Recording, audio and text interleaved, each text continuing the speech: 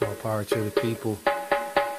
You now tuned in to the #1 station for revolutionary hip-hop music and content, Rap Panther Party Radio. Chia, it's your boy Eseibio, the automatic. Go get that album, Runaway Slave. Watch that documentary, Hip Hop is a Revolutionary Act. Hey, yo, where my Rap Panthers at? Say rah rah.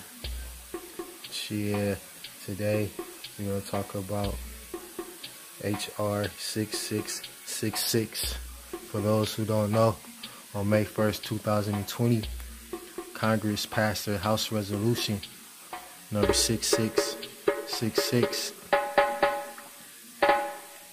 which will allow government entities the ability to enter to your home legally without your consent under the pretense of testing for COVID-19.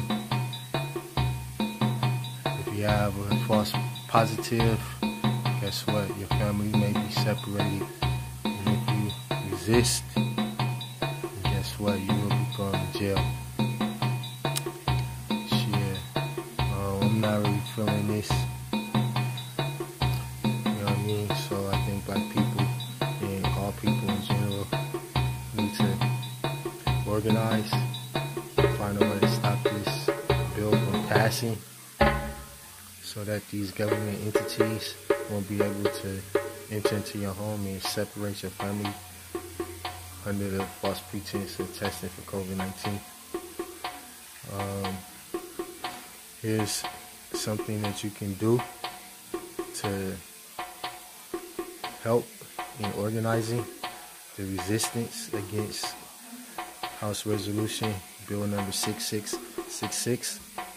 It's a small step, but it's something, and it don't stop here with this one step, but it's just one step. It's something that you can do right now. Our brother User Islam made a petition online, so you could just click the link down below under this post and sign the online petition, and that'll be your first step. From there, you can take it upon yourself to spread the message and think about ways to organize in your community to help to put an end to this bill, so that we can stay inside our homes, protect our family and friends from being separated by the government under the false pretense of COVID-19. So, man, those are my thoughts on this.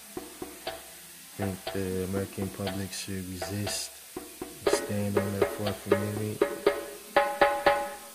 and find a way to destroy HR 6666, wipe it out of existence. Remember, the devil is a liar, God is the truth.